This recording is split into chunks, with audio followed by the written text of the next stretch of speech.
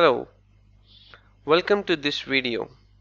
In this video, we'll look at the syntax of plotly function as well as create a basic scatter plot using mtcars dataset that comes along with base R. To create the plotly object, we use the function plot_ly function. Few of the arguments we put inside the plot_ly function are data. This is a data frame that we are going to reference and use for plotting. The x and y axes values. The type, which specifies what type of plot we are making, such as histogram, scatter, bar, box, and so on. We also specify the mode, such as line, points, or markers. We specify the color of the data points using color and colors arguments. Also, we can define the size of data points using size argument. Besides this, there are many other arguments as well as functions that comes along with plotly function, and we'll use it while making plots. Let's start creating the scatter plot using mtcars dataset. We will use the mtcars dataset, so let's have a quick look over the structure of mtcars dataset.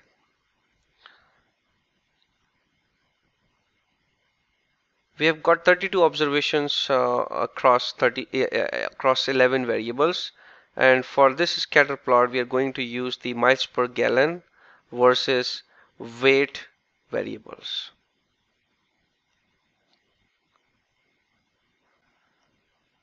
We use the plot_ly function. We define the data as mtcars, the x argument as weight. Remember that we have to put a tilde sign here. If we don't use the tilde sign, it might throw an error.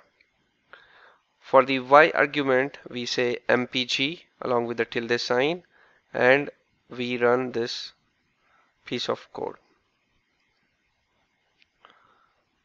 After running, we see that in the viewer pane we have this nice looking plot, mpg versus weight.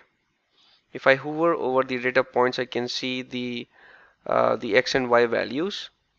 We also have a plotly toolbar here which gives us controls such as download, zoom in, zoom out, selection pan, auto scale, and others.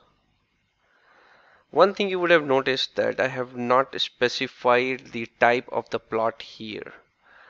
And if you see the message here, it says based on the information supplied, a scatter trace seems appropriate. So what Plotly has done is, based on the data I have provided, which is basically the numeric data, continuous variable here, Plotly just used or guessed that a scatter trace would be appropriate and created this scatter plot.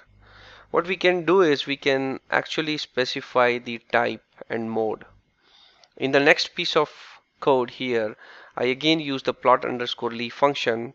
I define the data as mtcars, x argument as weight along with tilde sign, y argument as mpg. This time define the type as scatter and mode as markers. And if I run this piece of code, it should create the same plot, and we can see that there are no changes. It still creates the scatter plot.